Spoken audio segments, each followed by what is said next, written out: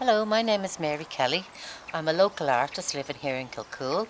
I'm in my garden just putting the finishing touches to this painting I have of a lady in a red dress with a straw hat.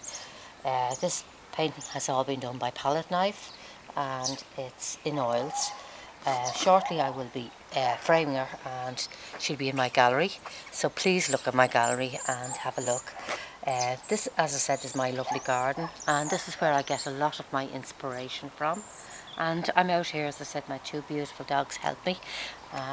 Again, if you need to know anything, please let me know.